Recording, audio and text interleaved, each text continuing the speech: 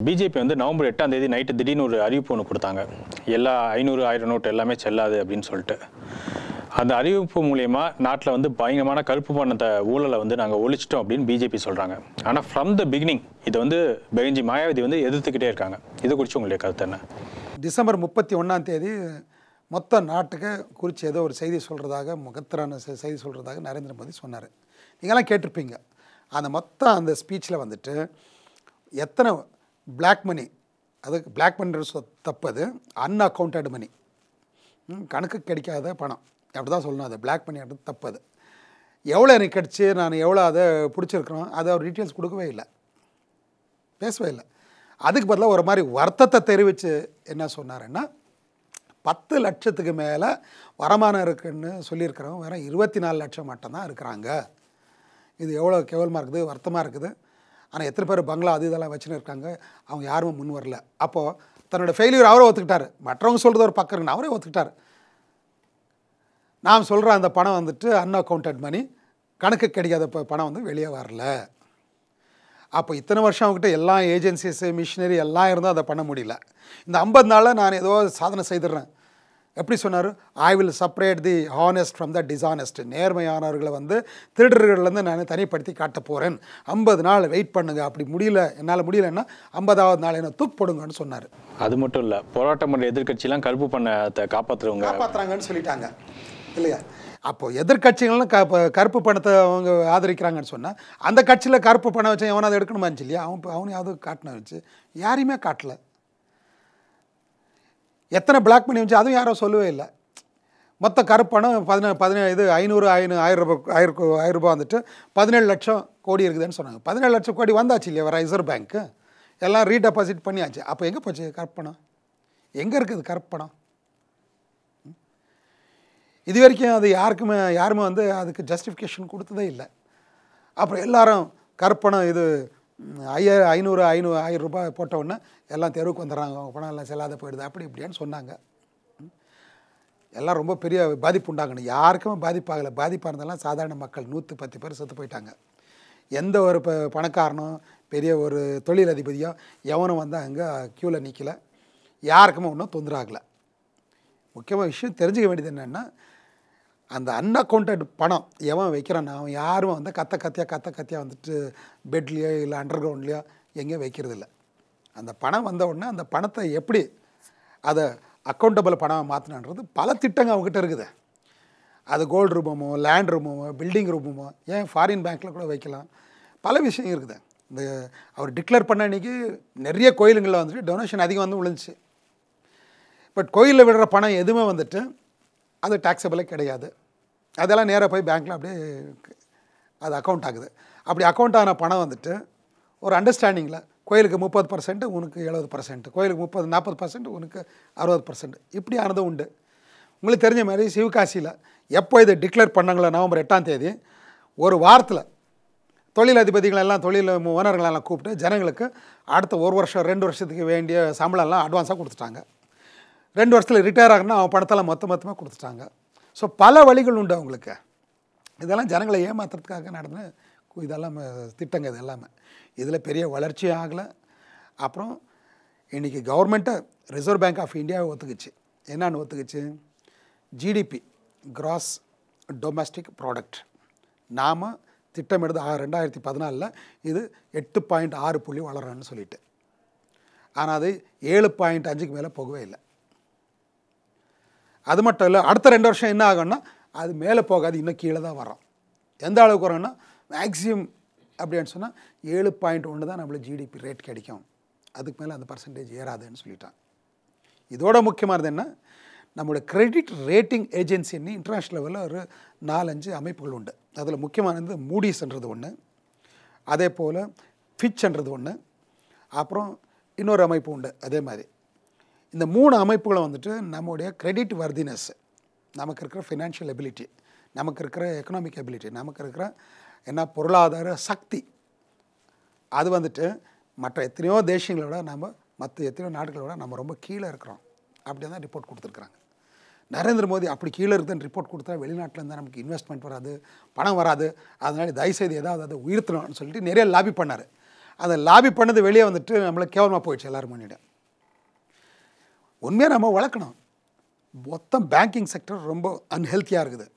அதுக்கு என்ன பண்ணணும்? அது நடவடிக்கை எடுங்க. அதை விட்டு வந்துட்டு நீங்கள் லாபிங் பண்ண என்ன பிரயோஜனம்?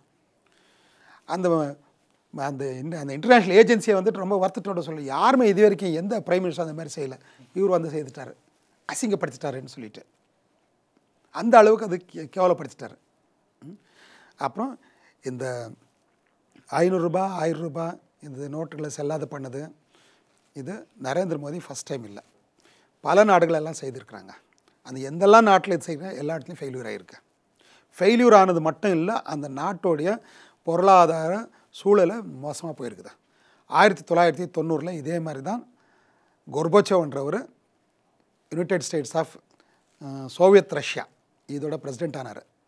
அப்போ இவர் சொன்ன மாதிரி இவர் எப்படி டைலாக் சொல்கிறாரு, make India, stand up India, chit up India, இந்த மாதிரி அவரும் நிறைய ஸ்லோகன்ஸ். அதில் முக்கியமான ஸ்லோகன் வந்துட்டு ரொம்ப பியூட்டிஃபுல்லாக வந்து பெரஸ்ட்ரோய்க்கான்னு சொல்லிட்டு, கிளாஸ்நாஸ்ட் அண்ட் பெரஸ்ட்ரோய்க்கான்னு சொல்லிட்டு அவர் ஆரம்பித்தார். அதனால் எல்லாம் ஒரு பற்றி எல்லோரும் ரொம்ப பெருமை, எல்லா பற்றியும் கிரேட் மேன், பெரிய மாற்றத்தை கொண்டு வர்றாரு, கம்யூனிஸ்ட் ரஷ்யா வந்துட்டு முக்கியம் எல்லாம் மாறிடுது அப்படி இப்படின்னு சொன்னாங்க. என்ன ஆச்சு? அடுத்த 3-4 வருஷம் யுஎஸ்எஸ்ஆர்ன்றதை ஒடிஞ்சு போயிட்டு ஜஸ்ட் ரஷ்யா மட்டும்தான் இருக்குது. கிளாஸ்நாஸ்ட் அண்ட் பெரஸ்ட்ரோக்காண்டு ஏதோ ஒரு பேரில் அவர் கொண்டு வந்தார். அவர் இப்போ அவர் எங்கே இருக்கிறாரு? காணாமல் போயிட்டார். அதெல்லாமே அவர் செய்தது இன்டர்நேஷ்னல் லெவலில் இருக்க கார்ப்பரேட் ஏஜென்சிங்க செய்திருக்கிற ஒரு தந்திரத்தில் தான் அவர் செய்தது. அது அவங்க கொடுத்த பிளானை தான் இவர் நடைமுறைப்படுத்த போனது. இன்றைக்கி இவர் செய்கிறது அவ்வளோதான். இந்த நாட்டுக்கு தேவையான மாதிரி, இந்த நாட்டு மக்களுக்கு தேவை மாதிரி, நாட்டு மக்களுடைய தேவைகளும் அவசியங்களும் இதை கவனிச்செலுத்தி இவர் செய்யலை. இது பின்னாடி வேறு ஏதாவது இருக்குது, அவ்வளோதான். மோடி வந்து இன்னொரு திட்டம் ஒன்று கொண்டு வந்தார், ஸ்வச் பாரத் அப்படின்னு சொல்லிட்டு. அது கொண்டு வந்தது மட்டும் இல்லாமல் இப்போ புதுசாக வந்திருக்க 2000 நோட்டில் கூட அதோடைய அந்த திட்டத்துடைய லோகோ இருக்குது. அந்த குறித்து ரொம்ப பெருமையாக அதுக்கு நிறைய பல ஆயிரம் கோடி ரூபாவும் செலவழிக்கிறாரு. இது குறித்து உங்களுடைய கருத்து என்ன? ஸ்வச் பாரத் என்ன? நாட்டை சுத்தப்படுத்துறது. நாட்டை சுத்தப்படுத்துறது. இப்போ இந்த ஸ்லோகன் கொடுக்குறதுக்கு முதலும் அதுக்கப்புறம் கொடுத்த பிறகு எந்த அளவில் நாடு வந்து சுத்தமாகிடுச்சு? அப்படியே தான் இருக்குது, எதுவும் பெருசாக சேஞ்சஸ் எதுவும் மாறல. இன்னும் சில நாளில் சென்னையிலேயே இந்த அண்டர் கிரவுண்ட் சிவேஜ் இது பெரிய டேமேஜ் ஆகிற போகிறது, அதை சுத்தப்படுத்துறதுக்கு ஏதோ பண்ணின்னு இருக்கிறாங்க. ஆனால் சில நாளில் கொஞ்ச நாளைக்கு சென்னையே நாடுற மாதிரி ஒரு சுச்சுவேஷன் கூட இருக்குது. முக்கியமான எல்லா நகரங்களும் இதாக போகுது. இவர் ஸ்வச் பாரத்ன்னு சொன்னது என்ன, ஒரு நீங்கள் சொந்தமாக டாய்லெட் கட்டிக்கணும், பாத்ரூம் கட்டிக்கணும், அப்படி பண்ண இப்படி பண்ணோம், அப்படி இதான் இவர் தான் அவர் சொல்லியிருக்கிறது. இந்த திட்டம் பல வருஷமாக இருக்குது. மக்கள் அதை யூஸ் பண்ணுறதுக்கு இன்னும் அவங்களுக்கு போகலை யாருமே.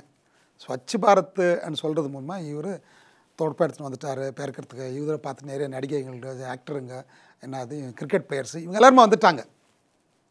இதெல்லாம் வந்து இவங்க இதை செய்கிறது இது பின்னாடி என்னன்னா ஜஸ்ட் முக்கியமான விஷயம் எது இருக்குதோ அதை விட்டு எல்லாமே டைவர்ஷன். மக்களுக்கு தேவையான ஒரு பலமான பொருளாதார உள்ள வாழ்க்கை, பலமான ஒரு இன்கம் இருக்கிற வாழ்க்கை நீ அமைச்சு கொடுத்துட்டியான்னா அவங்கள வீடு வாசல் எல்லாமே அவங்கள சுத்தப்படுத்திக்கிறாங்க. இப்போ ஒரு 1000 குடிசை இருக்கிற இடத்துல வந்துட்டு ஒரு 100 டாய்லெட்டை கட்டினா அது நிச்சயமாக நாரி தான் போகும். ஏன் அந்த மாதிரி குடிசையில் வாழ்கிற மாதிரி ஒரு நிலைமையை உருவாக்கியிருக்கிறீங்க? ஏன் அந்த மாதிரி மோசமான நிலைமையில் அவங்கள வச்சுருக்கிறீங்க? அவங்க தன்மானத்தோட எல்லா சௌகரியத்தோடு வாழ்கிறதுக்கு வேண்டிய வேலை வாய்ப்புகளை உருவாக்குங்க. எல்லாமே தானாக நடக்குது. ஸ்வச் பாரத் அப்படின்ட்டு அவர் நாடகம் நடத்துனது வேறு எதுவுமே இல்லை. ஏற்கனவே இருக்கிற இந்த வர்ணாசிரம சிஸ்டம் என்ன இருக்குது அதை அப்படியே காப்பாற்றுறதுக்கு அவர் கொடுத்துருக்க ஒரு பிளான், அவ்வளோதான். இது பிரதமர் நானே வந்துட்டு இங்கே தொடப்பத்தை எடுத்துன்னு பெருக்கும்போது பரம்பரையாக நீ இந்த வேலை செய்து இருக்கிறீ இல்லையா, நீ இதை கண்டினியூ பண்ணுறதுக்கு உனக்கு நான் கேட. நம்ம ஜனங்க பிரதமரை வந்துட்டு இங்கே பெருக்கிறாரு, அப்போ நாம் படத்தை பண்ண என்ன? இதை தான் காந்தி செய்தது. ஸ்வச் பாரத்ன்ற பேரில் இது வரைக்கும் யாரெல்லாம் மோசமான வேலையை செய்துருக்கிறீங்களோ, அண்டர் கிரவுண்டில் இறங்குறது, அங்கே இருக்கிற இந்த பீ தோட்டிங்களில் இறங்குறது, அந்த வேலையை நீ என்ன செய்திருக்கிறீங்க? அது ரொம்ப புனிதமான காரியம், அதை நீங்கள் செய்யுங்க. அப்படி இந்த சிஸ்டம் என்ன இருக்குது அதை மாற்றுறதுக்கு, அதை மாற்றக்கூடாது, அது அப்படியே இருக்கணும். எவெல்லாம் இந்த வேலை செய்திருக்கான் அவன் அந்த வேலையை தொடங்கி செய்யணும் என்றதுக்காக கொடுத்துருக்க ஒரு திட்டம் தான் நான் சொல்கிறேன். அதை மோடியோட டிஜிட்டல் இந்தியா பற்றி உங்களுடைய கருத்து என்ன? டிஜிட்டல் இந்தியா ஆக்கணும்னு சொன்னால் ஃபஸ்ட்டு டிஜிட்டல் எஜுகேஷன் ஆகணும். இங்கே இன்னும் பேசிக் எஜுகேஷன் ஆகலை. டிஜிட்டல் இந்தியா எப்படி சக்ஸஸ் ஆகும்? இங்கே சிம்பிள் திங்கு. பெகன்ஜி, மாயாவதியோட ஒரு மிக முக்கியமான குற்றச்சாட்டு என்னன்னா, பிஜேபி அரசாங்கம் வந்து அதானிக்கும் அம்பானிக்கும் தான் வந்து சலுகைகளை கொடுக்குது, மற்றபடி அதனால சாதாரண மக்களுக்கு எந்த விதமான நன்மையும் இல்லை அப்படின்னு. எந்த ஆதாரத்தில் அந்த குற்றச்சாட்டை வைக்கிறாங்க? அதானி அம்பானிக்கு சலுகைகளை கொடுக்கறது மட்டும் இல்லை, அந்த கவர்மெண்ட்டை வந்து அதானி அம்பானி போல் கார்பரேட்டர்ஸும் உருவாக்கிற கவர்மெண்ட் அது. அப்புறம் பிஜேபி மட்டும் இல்லை, from the very beginning Congress கூட ஆரம்ப காலத்தில் இருந்த அது டாடா, பிர்லா, லோஹியா போல் தொழிலதிபதிகளால் அது உதவி வாங்கின கட்சி அது. அது இப்போ இல்லை, அது அப்பத்துலேருந்து இருக்குது. வெறும் பிஜேபி நாம் பார்க்குறது மட்டும் இல்லை. இப்போது நான் ஏற்கனவே சொன்ன மாதிரி அசோசியேஷன் ஃபார் டெமோக்ராட்டிக் ரைட்ஸ் அவங்க பல முறை வெளிப்படையாக சொல்லியிருக்கிறாங்க, பிஎஸ்பியை தவிர எல்லா கட்சிகளும் கார்ப்பரேட் கம்பெனிகள்லேருந்து பணத்தை வாங்கியிருக்குது. அப்படி கார்ப்பரேட் கம்பெனிலேருந்து பணத்தை வாங்கியிருக்கிற கட்சி நேச்சுரலாக அவங்களுக்கு உதவி செய்யணும். பாபா சாஹேப் அம்பேத்கர் தன்னோட புத்தகத்தில் ஒரு அருமையான ஒரு இன்சிடெண்ட்டை சொல்கிறாரு. மகாபாரத யுத்தத்தில் பீஷ்ம, துரோணர் எல்லாரும் வந்துட்டு கௌரவருக்கு சப்போர்ட்டாக நின்று தர்மரை எதிர்த்து, பாண்டவரை எதிர்த்து போராட்டம் செய்யும்போது ஒருத்தர் வந்து ஒரு கேள்வி கேட்குறாங்க. தர்மர் கேட்குறது நியாயமாக இருக்குது, பாண்டவர் கேட்குறது நியாயமாக இருக்குது, நியாயம் அவங்க பக்கம் இருக்குது. ஆனால் கௌரவர் வந்து அநியாயம் செய்திருக்கிறாங்க. இதெல்லாம் தெரிஞ்ச ஞானிகள் நீங்கள் ஏன் அநியாயத்துக்கு சப்போர்ட் பண்ணுறீங்கன்னா போது அப்போ பீஷ்மர் சொன்ன வார்த்தை என்னன்னா, ஏன்னா அவனுடைய உப்பு தின்னு இருக்கான் நாமான்னு சொல்லிட்டு. அப்போ அவன் உப்பு தின்ன பிறகு அவனுக்கு ஆதரவாக தான் நம்ம ஃபைட் பண்ணோம்.